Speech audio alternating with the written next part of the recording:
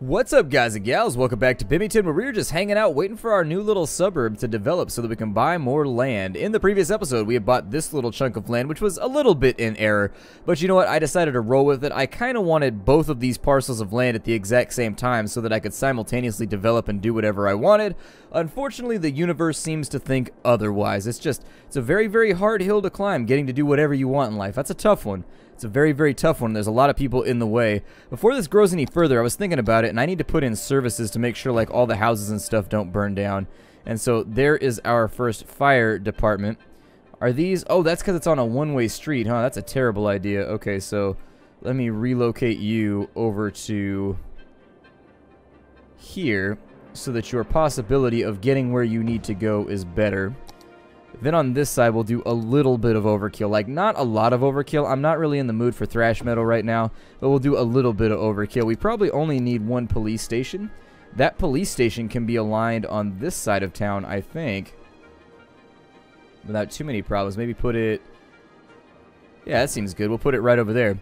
That'll work. I haven't put in a bus station as of right now. It might be a decent plan. It might be. It's a little bit noisy, though. We're not low on cash. We have nothing to be concerned about right there.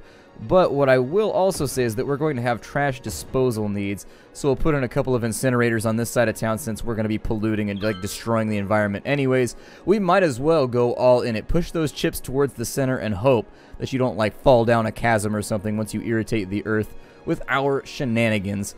So then... we're looking good on schooling and everything else. Our school availability, actually, we only have 10% uneducated right now. A 10% non-graduation rate, I think, is pretty good. I don't know. I'd have to look it up. Raymond Thompson says he's excited about the prospects of all this recycling. Well, I'm glad that you're excited by the prospects of recycling because, frankly, that's 90% of the content that I do. But anyway, let's continue forward here. What a great city.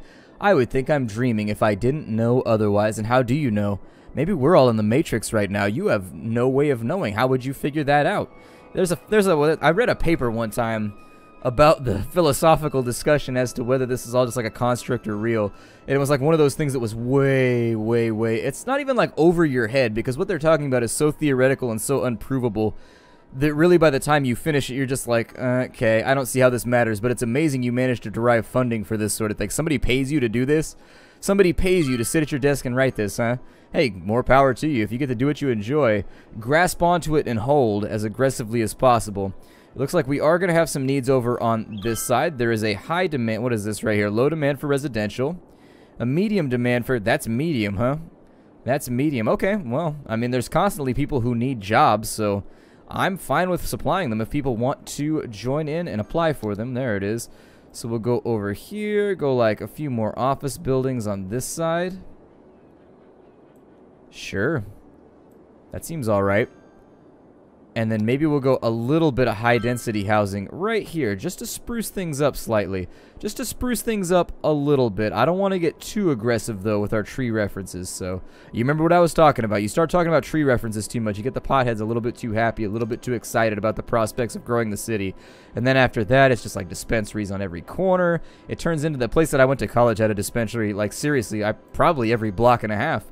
I would figure there was a lot of them. Then again, as you get further out towards like Oaksterdam and stuff like that too, I don't know, it's turning into like a states' right. So for people in Europe, essentially the way that it works is that as illicit substances become legalized in the states here, the federal government does not recognize the legitimacy of the states to determine what is legal and what's not legal. And so ultimately nobody has jurisdiction. It's very odd. So like when dispensaries open here, if you don't know what a dispensary is, it's just a place that you can go to get scheduled drugs, basically, like legally, if you have a card that says like you have an illness that requires it. And so the way that it works is ultimately there's dispensaries all over the place, and every now and again the feds come through and they'll shut them down from the federal government, and the state government does nothing to stop them because the federal government can cause them all kinds of problems if they do. So it's one of those weird things where it's like states' rights versus the rights of the federal government or something. I'm not really too sure. I'm not educated on it, but it happens all the time around here. But back to the point, there were a lot of dispensaries around the place that I went to college. There's obviously an industry right there, although I don't know anybody that actually bought from dispensaries because they're always overpriced. They're way overpriced, like absurdly overpriced. You'd be like, what? I remember somebody brought me a price sheet from one of them one time, and I was just like, are you serious right now? I'm not paying that amount. Forget that noise. Forget that noise. That's so ridiculously overpriced, but I guess they got to make a living or something. They're treating it like retail, I suppose, and retail always has a huge amount of markup. It's just like part of the system, I suppose. On this side, we have a big, big boom in both industrial needs. We don't have housing needs, though, strangely enough. So maybe I'll continue. Let's just get this going right here. I don't know what I'm going to do with roads after this, but let's take care of all of our business and office needs for right now. We'll also put in a little bit of the industrial on that side. It's going to make this whole area look nasty and zergy, but there's nothing you can do about it. Like, Overlord reporting, getting all excited. Do Overlords report? I feel like they mostly just, like, float around, and everybody just tries their best to ignore them. You there, citizen Anthony Kane. What task is occupying your mind? Like, back to work, me lord. Please don't employ the death sacks. Growing death sacks now, deploying Kenny G. Like, no, not the death sacks. See, you see where that joke was going right there. You see where it was more of, I don't know if it was just like playing with homonyms. That's most of what I do around here. It's a little bit, okay, so we're a capital city with 32,000 people, really? A cargo harbor and a normal harbor. The harbor provides outside connection for passengers to the city by sea. Tourists will arrive and leave, okay. Whereas right there, ship out goods and bring in materials for your industry and power plants. You put it on a seaside location where a harbor route is available. Alright, well, I know nothing about no routes right now, but we'll figure it out in a little bit. I'm not going to concern myself too heavily with the prospects of it all. I think we should probably run another pipe down here, too, just to make sure that they've all got water. People in this town tend to get really, really grumpy. Strangely enough, water and sewage is what sets them off. Everything else they're oddly okay with, but the second that they can't, like, flush their due, they're done. They no longer want to play anymore. They're out. The Kaputski, they finished. I'll probably just continue with commercial up and in here. That might be a bit too much, but I'm trying to future-proof, so I don't need to deal with it anymore. Then we'll go high-density housing in here, just a little bit.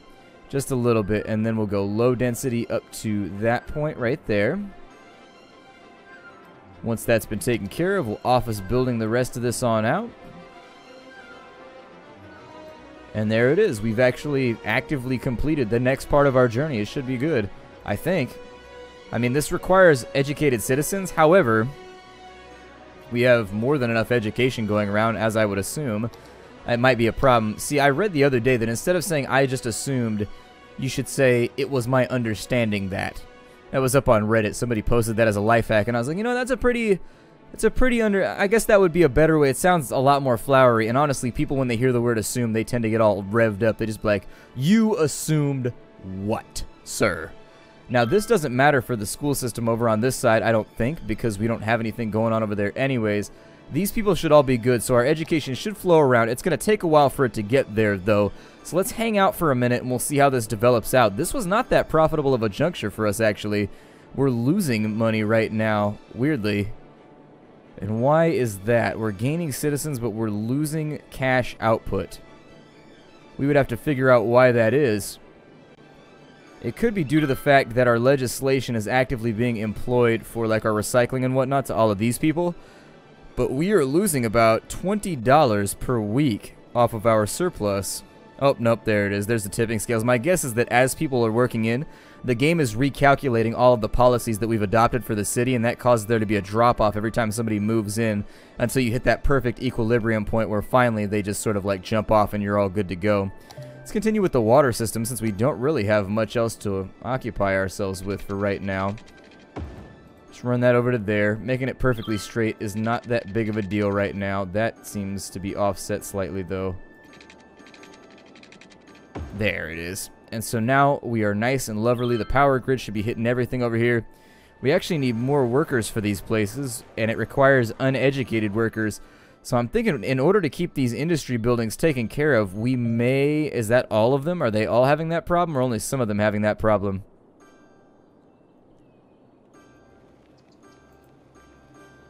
It looks like they're slowly filling in.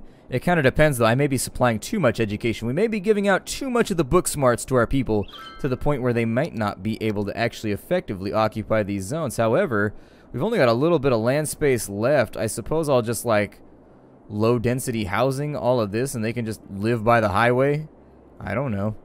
Seems okay to me. We might have health issues. It might also be a good idea to put a hospital in somewhere. I hadn't considered that. That was the one service that I think we're missing. The one service that I think we're missing. So, for our hospitals and medical clinics, we're looking good in the city. We do, however, need funeral homes. I shall consider placing one right there. And then we also need a hospital, which seems as though it would probably be best suited.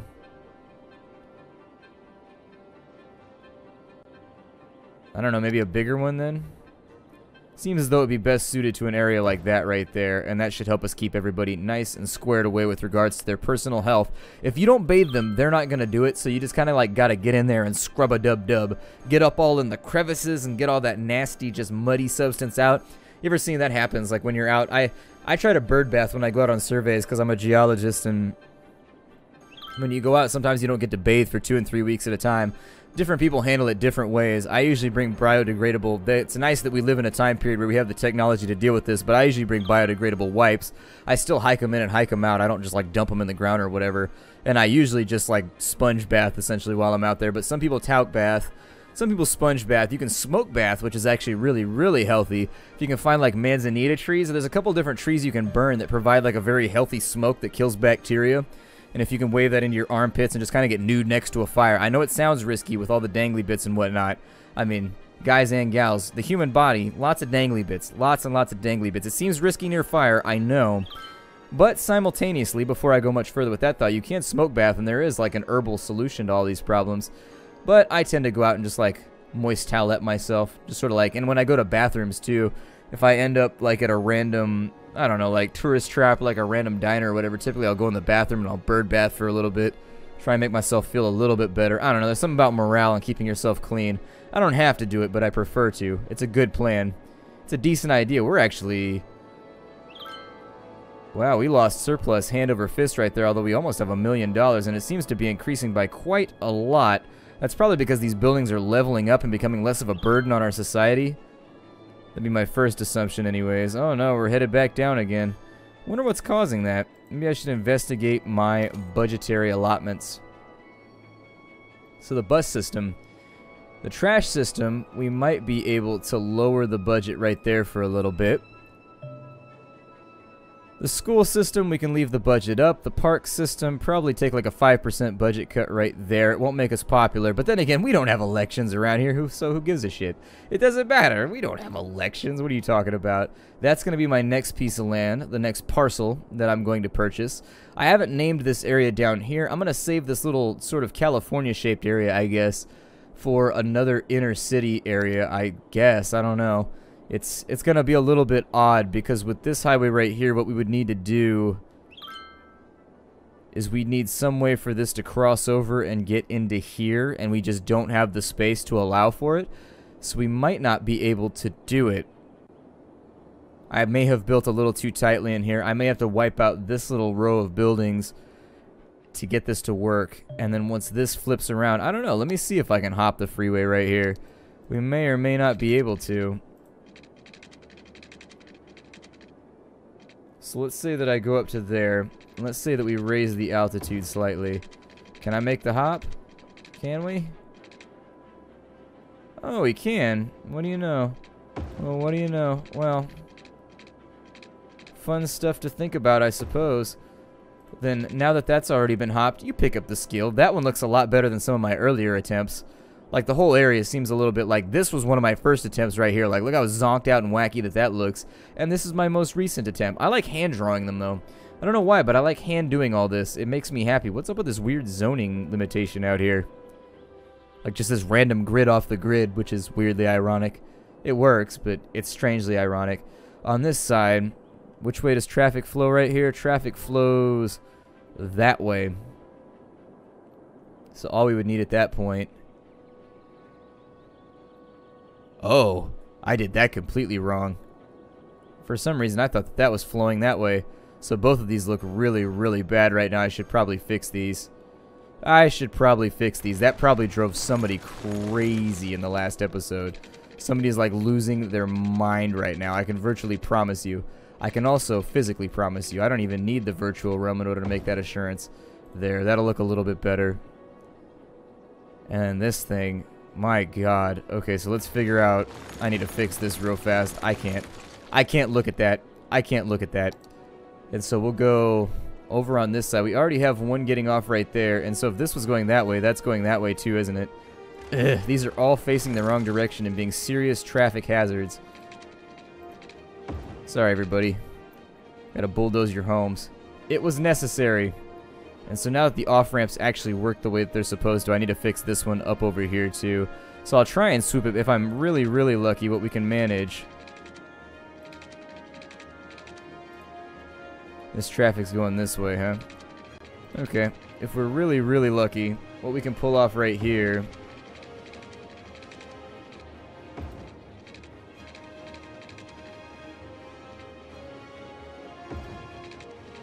is something like that right there. Oh, I gotta go out to here. Give myself a little bit more spotchy.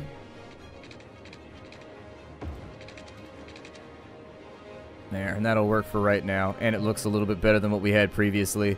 It's gonna cause traffic problems over on this side, I think, because you've got like a double intersection right there. Probably could have connected these other locations. If it starts to bog down, what I'll do is I'll move this maybe just like into here somewhere. We've got wasted space right there that I could make use of, but we can work on that later. I'm not too concerned. Look, apparently our foot has a stinky toe. A very, very stinky toe. It's a typical problem. It happens to a lot of people. There's no need to be embarrassed. Sometimes you got a stinky toe. What are you going to do about it? Sometimes you got a stinky toe. That's life. So on this side, the next thing that I'd like to accomplish, let me take this right here.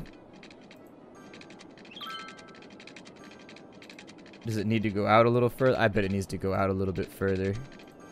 Will that not work no matter what I do? Here, I need straight roads. Can you stop doing that, please? Thank you. I appreciate it. Alright, so on this side, we got that right there. Sure, why not? Let's just make this as horrific as possible. How about that? Let's just make this whole thing nasty. And so now that we've got that right there, that's going to be the next entrance to our little cityscape. There's another connection right there. Since those are going that way,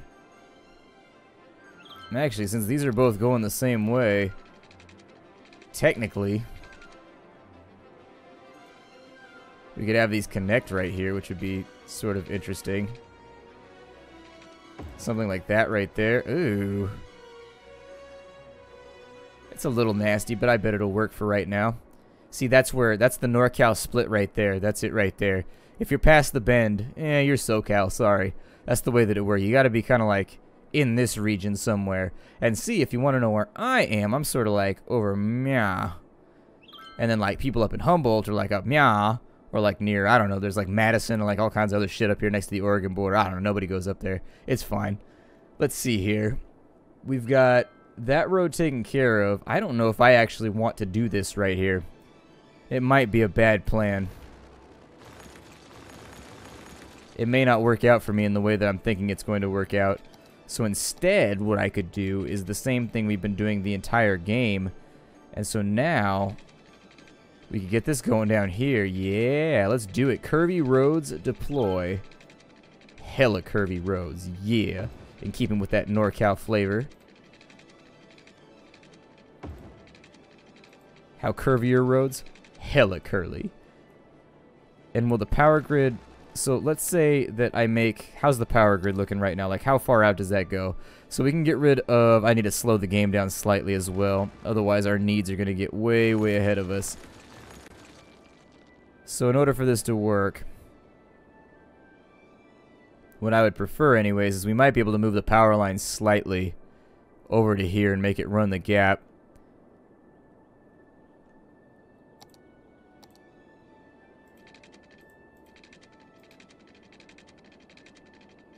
Yeah, that power line's going to have to move. It's not going to have a choice. Oh, no. I wish there was an undo. Have I ever said how much I wish there was like a Control-Z for this game?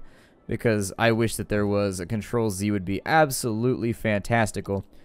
Let's see here. We'll go... Oh, yeah. Alright, so bulldozing, shall we? Sorry, power line. You gotta go. You gotta go, and there's nothing I can do about it right now. And then we're going to try and do this a little bit more efficiently this time now that the grid is in play. Will that work right there? Does it touch? There. Now it touches. So we've got the electrical grid rerouted, so that should work a little bit better. Our people just have to deal with the fact that they didn't have electricity for like a week. On this side, create a little turnpike. Yup. And then carry it back up and around and in. Hell yeah. Oh, this is gonna rule. So excited right now. Land development. Who knew that it could be exciting? There it is. We need to curve around this way if we want to make this happen. Captain. I'm going to assign you the rank of captain because I feel like you would enjoy it. How about that, viewer? You want to be a captain? Congratulations. You're a captain. You're a captain. A captain in the Nerd Castle. I mean, that means we're going to have a lot of captains. Like a severe overstock of captains, possibly, but the plan continues. It no longer, it looks a little swoopy right now. It looks a little bit swoopy, but I think I can deal with it.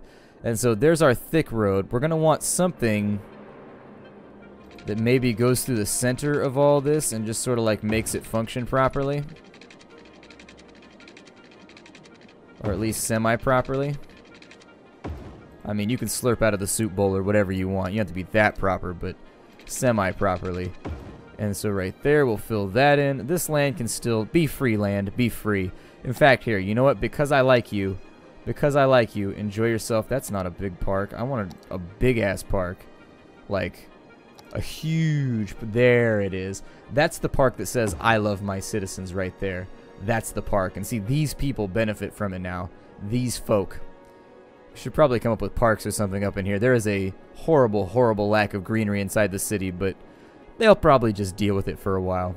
Now that we've got that done, let's go back to road mode. And while we're getting these roads hoed...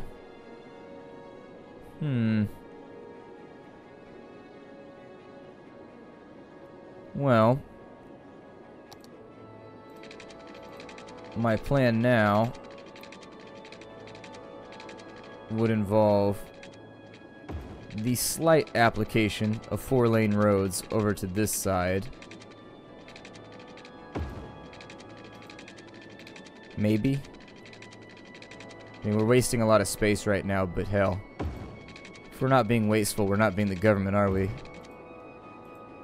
So there we go. Allow people to get through right there. This should all look really kind of cool by the time we get it done. I hope anyways.